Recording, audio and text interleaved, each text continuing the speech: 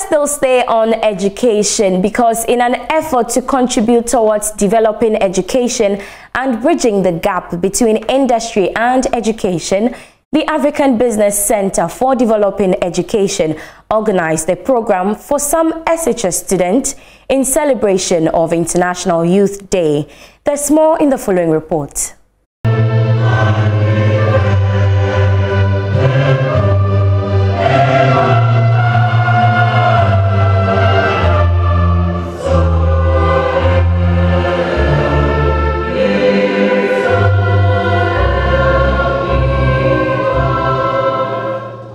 African Business Center for Developing Education, ABCDE, celebrated International Youth Day with some SHS students from various schools in Accra to educate them on intergenerational solidarity and age discrimination. However, the founder of ABCDE explained the founding vision of the organization. The founding vision of ABCDE is to improve educational standards in Ghana and Africa, and of course that will also have an impact on the whole global community, because Ghanaian students and the knowledge they acquire, they don't keep it only here for themselves, but they share that knowledge globally everywhere they go. The Chief Executive Officer of Mikado Holdings Limited, Dr. Michael Ejekum-Ado, one of the signatories at the event, gave out reasons why government should employ more youth into governance. When we come to Ghana, I would believe that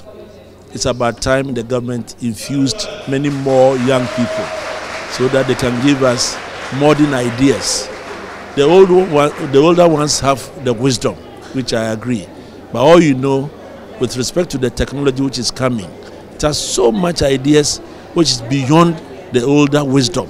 So if you can engage them, they can help us in handling certain things in the governance of this country. Some students also expressed profound joy about the event. This is my first time coming to this program, and I thank ABCD and the other sponsors for taking the initiative to invite us to this program, to hold this program. For me, I have come to learn a lot, and I think next time the numbers should be larger.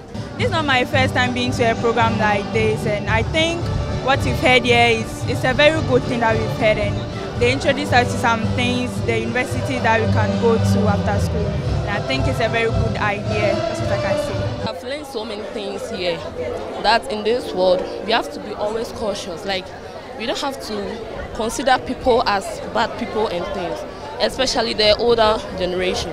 We don't have to see our parents or our grandmothers as witches or something. We are all the same people. And talking about the ages too, I think we are not taking age anyway. We are all the same people. So if even you are older or younger, or you are not, in every opportunity, employment opportunity, you have to be employed.